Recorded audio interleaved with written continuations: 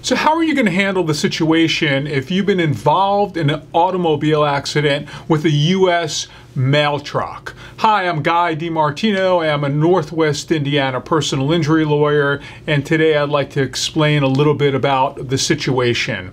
Because you were involved in an accident with a U.S. mail truck, you have to follow a specific law called the Federal Tort Claims Act.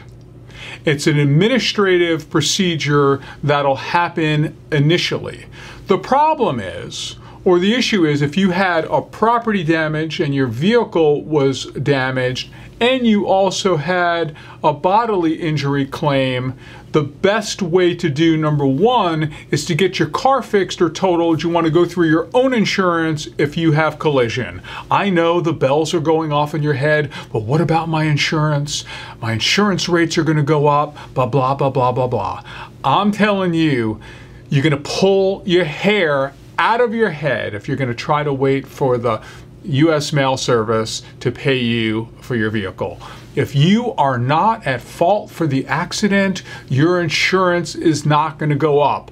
Listen to Uncle Guy. Go ahead and go through your own insurance for your collision or property damage claim. Now, in order to get a claim started under the Federal Tort Claims Act, you have to file a claim with the administrative agency.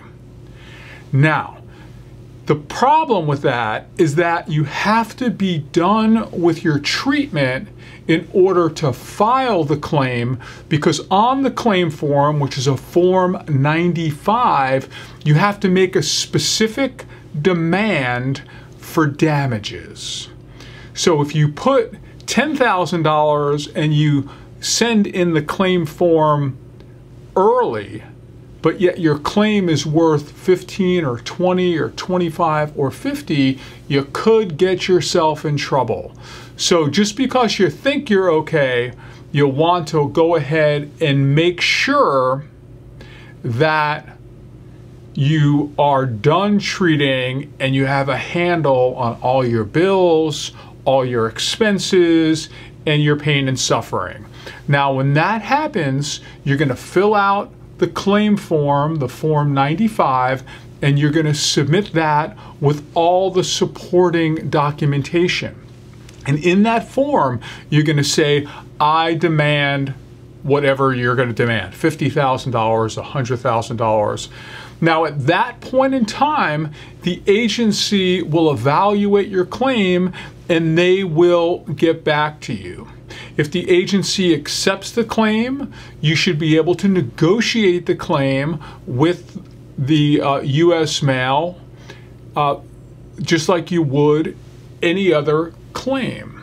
However, if they deny the claim, your next step at that point in time is you have to file a lawsuit.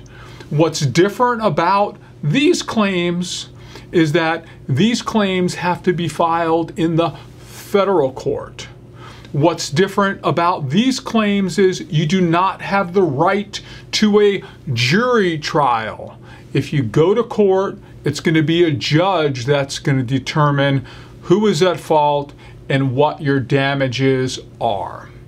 The other thing that you need to know about these claims is that typically attorneys in the state of Indiana in personal injury matters enter a contingency fee contract for 1/3.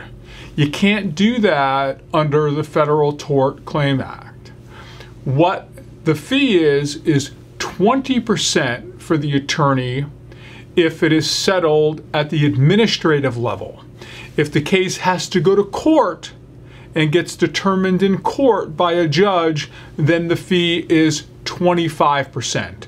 There are a number of hoops that you have to jump through. You need to be careful, and I can tell you that it's probably best if you are involved in a motor vehicle accident with any federal agency vehicle to probably speak to a lawyer and have the lawyer help you with that case. Any questions? You can always reach out to me. I am Guy DiMartino, meeting you at the intersection of law and medicine. Have a great day.